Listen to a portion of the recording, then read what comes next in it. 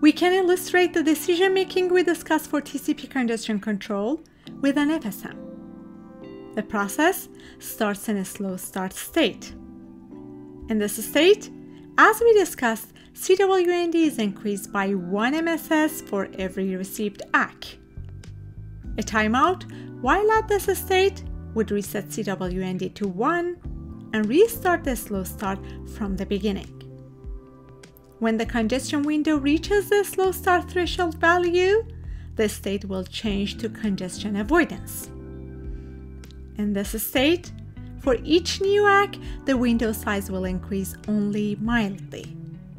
To reach an increase of 1 MSS per RTT, we can divide MSS by window size and only add that portion of MSS for each ACK. If a timeout happens in congestion avoidance state, CWND is reset to 1 and SS threshold is set to the half of window size when the congestion experienced, and the state is changed back to slow start. If triple duplicate ACKs happen, which is a milder indicator of congestion, the state is changed to fast recovery. Fast recovery is the state employed by some of TCP implementations like TCP Reno. Arrival of new ACK in the fast recovery state will result in going back to congestion avoidance while setting the window size to SS threshold value. Otherwise, during fast recovery state, congestion window keeps increasing for incoming duplicate ACKs until it reaches 3.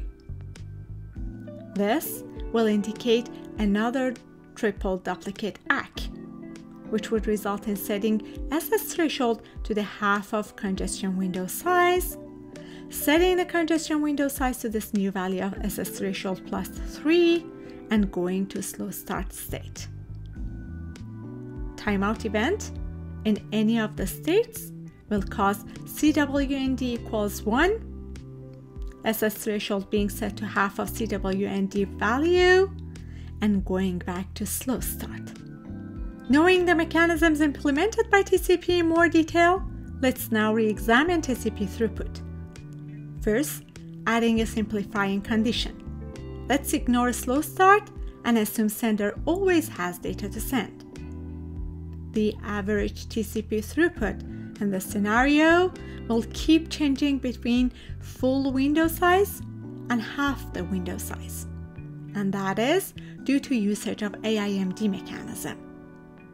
TCP throughput will be 3/4 of the window size divided by RTT, and that is in bytes per second.